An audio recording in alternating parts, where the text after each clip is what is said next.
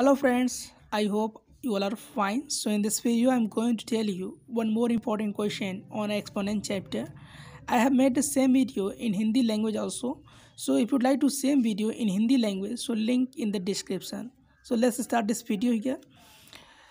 If you see the left hand side, so you see there in the numerator portion base is same and its into sign is there. So there is rule that a to the power m multiply by a to the power n. So in this condition the base will be remain same and we had to add the powers.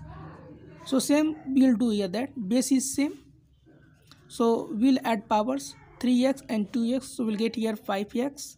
In the denominator 3 to the power x is here, put equal sign, and it's 4 root 3 to the power 20 is there. So if you are going to remove its root, one thing you should know that this 4 is known as order of this root. So if you are going to remove this root, okay, so you have to write here 3 to the power 20 and whatever root order is there, so you have to write in the form of reciprocal by this way. Now one more rule is there, a to the power m dividing by a to the power n, where m is greater than n.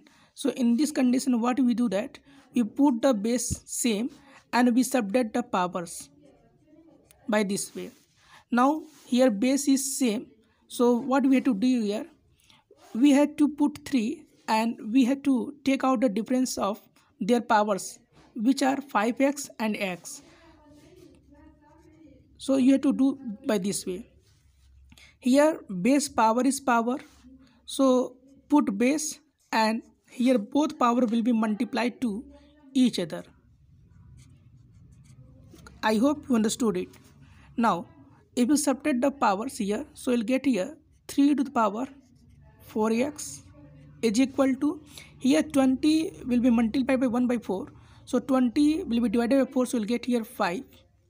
So finally you will get here 3 to the power 5.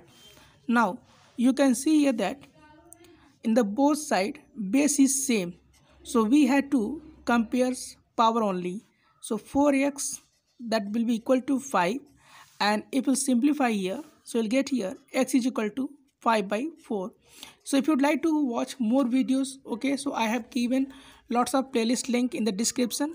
Check out that and give your valuable feedback. Thank you so much for watching my videos.